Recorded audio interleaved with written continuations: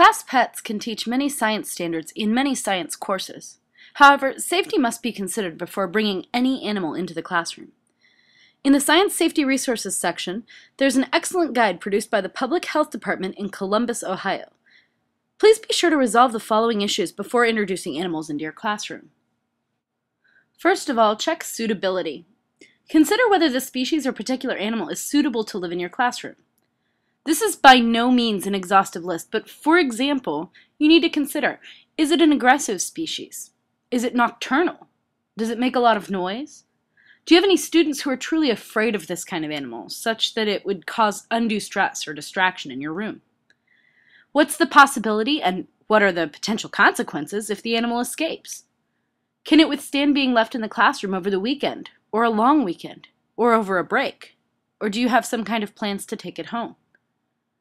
What happens if the animal gets sick or hurt?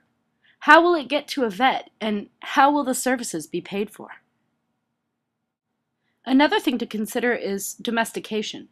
You need to be sure you're not introducing wild animals into a classroom setting. Wild animals can carry disease, and often they will protect themselves from perceived threats, sometimes quite aggressively. Another important consideration is supervision. You'll likely have curious students, and it's also likely that at some point, students will access the animal when you're not directly supervising them.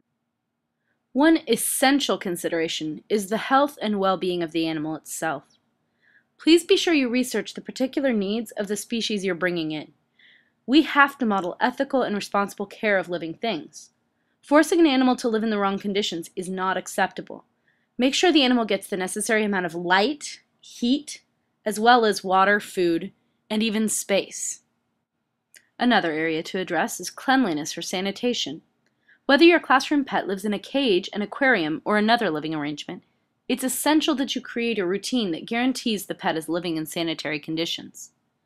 The animal's quarters should be cleaned and disinfected regularly, typically at least once a week, and fresh food, water, and bedding should be added as needed. This is to provide clean quarters for the animal, as well as to protect students from potential illness or infection. It's also essential that you establish a regular hand-washing routine for any students who handle the animals or any part of their habitat. You also need to consider principal permission.